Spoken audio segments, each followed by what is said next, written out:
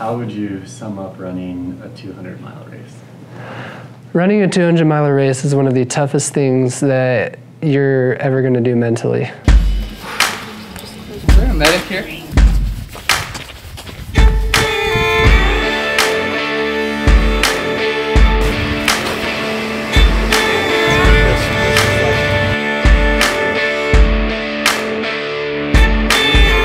You have to tell yourself, even though I'm suffering right now, I'm going to have to do this for at least 3 more days.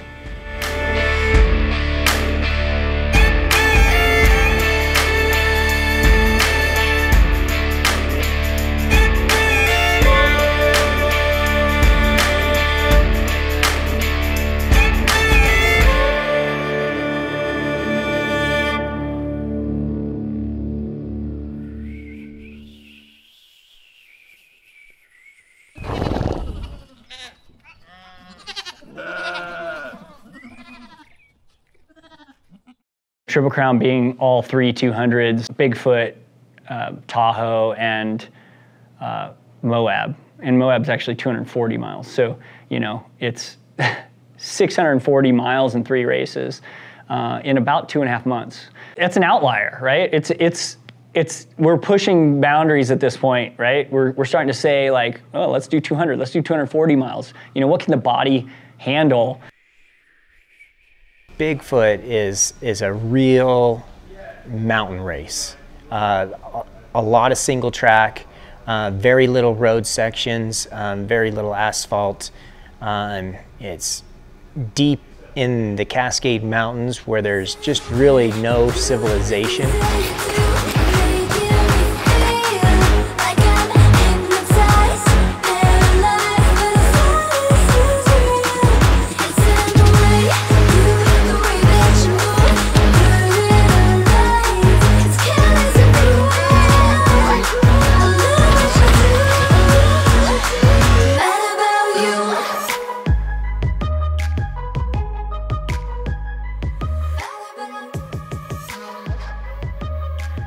How you doing? Remember, you didn't feel good, then you went okay. Well, kind of okay. But he's going like way faster than me, not feeling good. I know, he's making really good time for how bad he feels. Dude, it's nighttime. Just start, you'll come back. So you have thrown up? I've thrown up like 5 times in the past. Tossing, turning, first we're on fire, but then you fall and fumble down to the wire. All of the ups and downs, they flame my desire. A wildfire, we're a wildfire. It's in the way you, the things that you do, making me feel like I'm hypnotized, paralyzed, it's in the way you, the way that you move, you're in a it's killing me. I love what you do. Mad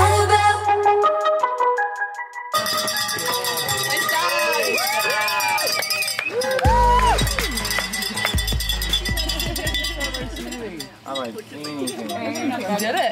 You're all That was brutal. I'll take it. Congratulations. Thank you. 1, 2, 3, 4.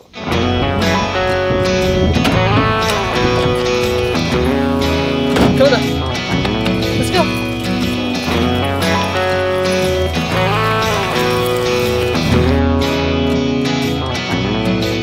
It's like a freight train trying to get out. It's like a hurricane, couple miles out, and it won't stop.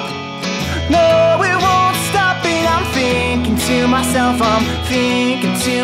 I thought I had it. Oh, I knew I had it. So I grew up about 20 miles northwest of Smithfield. It's the last town in Utah before you get to Idaho.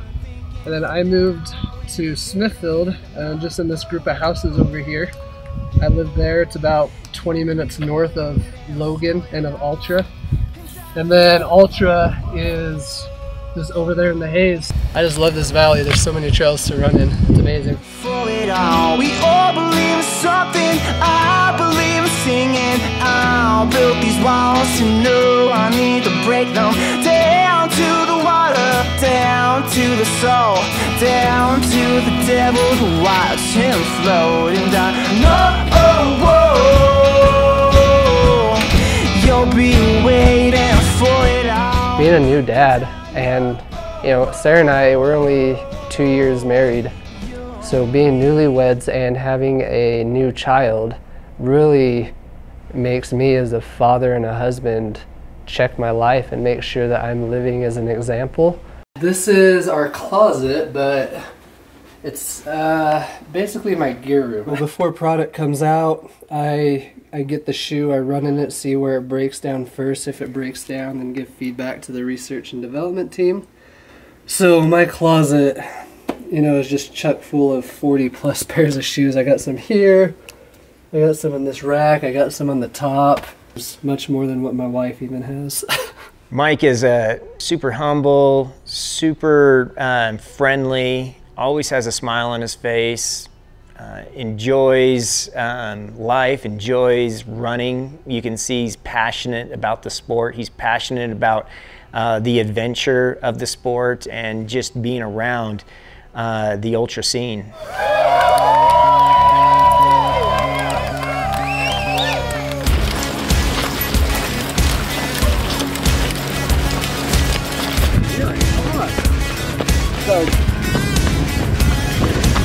Sugar, tell me where I'm going, 'cause I wanna know where you've been. Under the stars we'll kiss and taste those lips and swing again. The color of your smile tastes just like the thing that's sweet. Under, you know, baby, it will be you and me.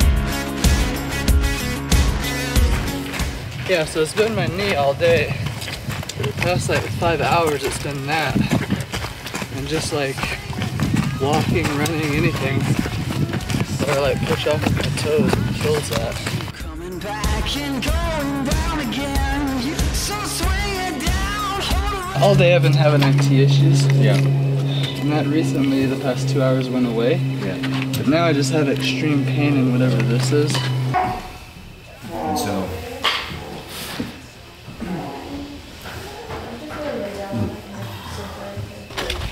all right, Mike, give me a rundown. How you feeling right now? Awful. My legs, or my IT band hurts a lot. Good job. You too. I'm exhausted. And it's only halfway.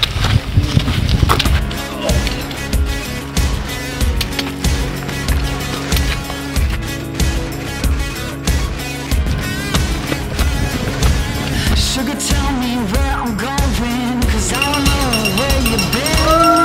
Under the stars we'll kiss and taste those lips and swing. Can you get me one more tip? After you pass 1:30. Is this a water station? Under, you know, baby, it will be you and me. Alright, snack.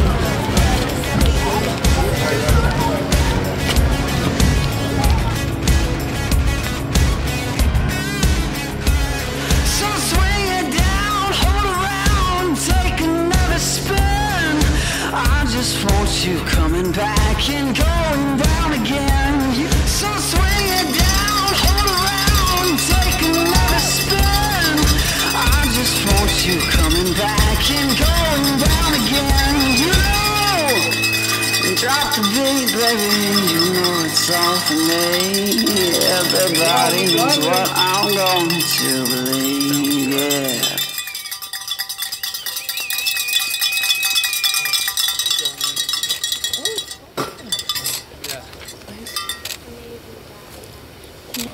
There you go, you guys. It's so swollen. Oh, I bet. I can see you coming down that hill. Just, oh, jeez. I didn't think I'd make it here. I don't know what else to say. You take a rubber band and you just you pull it hard and it's just gonna snap.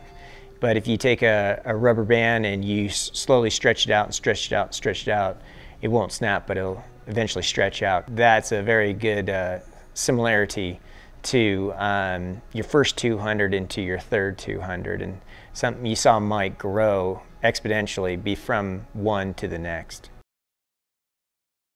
There's a lot more patience and thinking about strategic hiking a lot more in a 200 than there is going to be in a 100. The running, the sleeping, the running, training for that really did pay off, because you have to sleep at these 200-mile races. And when you wake up, you have to keep moving even if your body isn't ready for it.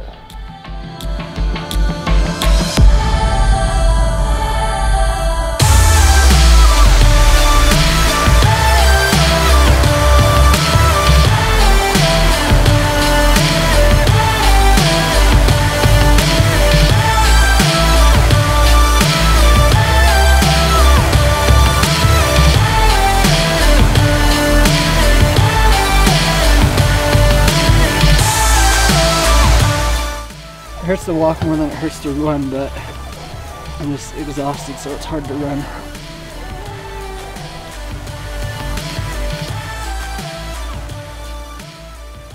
We're here at mile 103, Shea Mountain. Mike just got here, it's 9:28. He's planning on sleeping for about an hour and 10 minutes. He's feeling pretty good. They just came up a pretty steep climb, and it sounds like that was pretty rough, but he's doing great. Still about 3 hours ahead of schedule.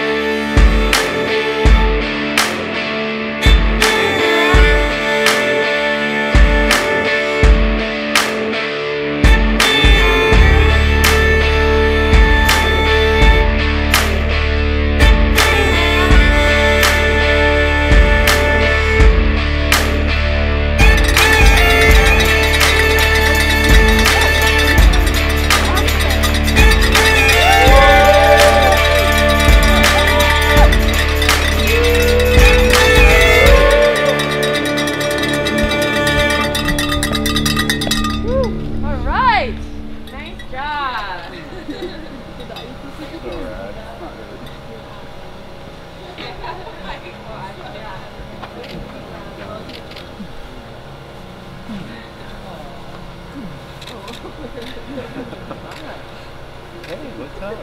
Hi.